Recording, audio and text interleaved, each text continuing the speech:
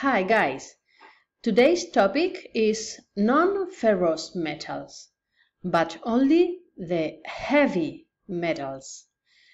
Metals with very high density. The first one is lead, plomo. Properties about lead: silvery gray, gris plateado, soft, blando, malleable, maleable. Very toxic when lead fumes are inhaled. Es muy tóxico cuando inhalamos sus humos. Some applications of lead are batteries. It's very important putting batteries in a special bin at the end of its life, because lead, it is highly toxic for the environment.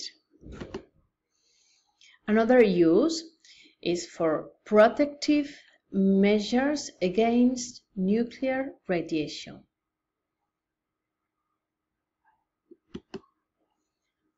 Tin, estaño. It is shiny white, it is very soft, doesn't oxidize at room temperature, no se oxida a temperatura ambiente. Low melting point, and some applications are, for example, tin foil, tin plate for cans, and it is used for soft soldering, soldadura suave, soldadura ligera. Zinc. Zinc is bluish gray, gris azulado. It is shiny. It is weak at low temperatures. Weak is débil, débil a bajas temperaturas.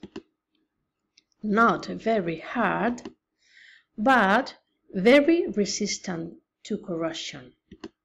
And some application of the zinc is, for example, roofing, plumbing, especially for gutters. El zinc se utiliza para hacer los canalones de recogida de agua. And cross barrier. Copper, cobre. It is reddish, rojizo, very shiny, soft, good electrical and thermal conductor, very malleable and ductile, and can corrode. So some applications are, for example, electrical wiring, para cables eléctricos, porque tiene muy buena conductividad eléctrica. Telephone lines, pipes, conducciones, cañerías. Radiators, because it has very high thermal conductivity. Architecture. Jewelry and handicraft, joyería y artesanía. Brush, latón. It is an alloy of copper and zinc, very resistant to corrosion. It is used for handicraft and jewelry. One of the most important properties about brass referring to handicraft and jewelry is that it's very similar to gold. Es muy parecido al oro, aparentemente. Plumbing, conducciones, cañerías, griferías. turbines,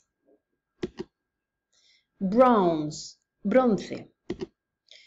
It is an alloy of copper and tin. It's very resistant to general wear and corrosion. Es muy resistente a la corrosión y al uso. Some applications, for example, are boat propellers, charge belts, sculptures, nuts, tuercas, bearings, cojinetes, and cogs, ruedas dentadas. This is all for today. Thank you for your attention. See you tomorrow in class.